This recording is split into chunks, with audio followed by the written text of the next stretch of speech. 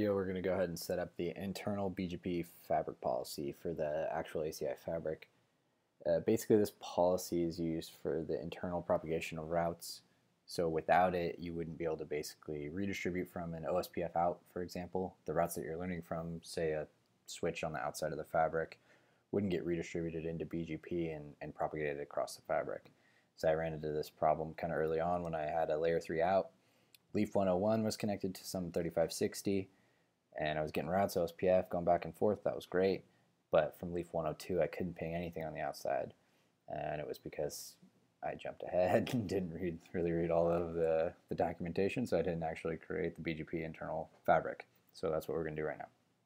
So we go to the Fabric tab, and we go to Fabric Policies here. Under Pod Policies, and Policies again, we've got this BGP route reflector default. So let's just go ahead and do 65535.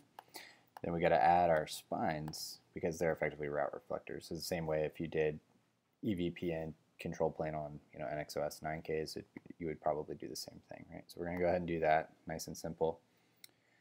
And then we go to we go to Policies, Profiles, Default, and right here we got to create a pod policy,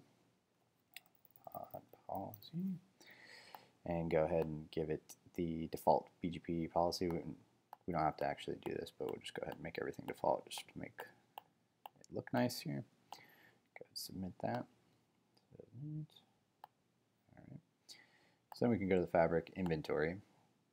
We'll just pick on the spine here.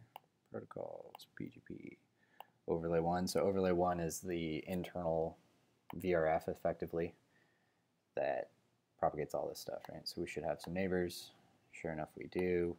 Got some sessions. Again, these are the TEP addresses of the overlay VRF on the leafs. We can jump over to iTerm here. And I already had this queued up here, so we already SSH'd into spine 1. And then we could do show BGP sessions VRF. And we could do overlay 1, for example. We could do VRF all. When you start doing other stuff, you'll start seeing all the other sessions here. But obviously, this is the ASN that we assigned.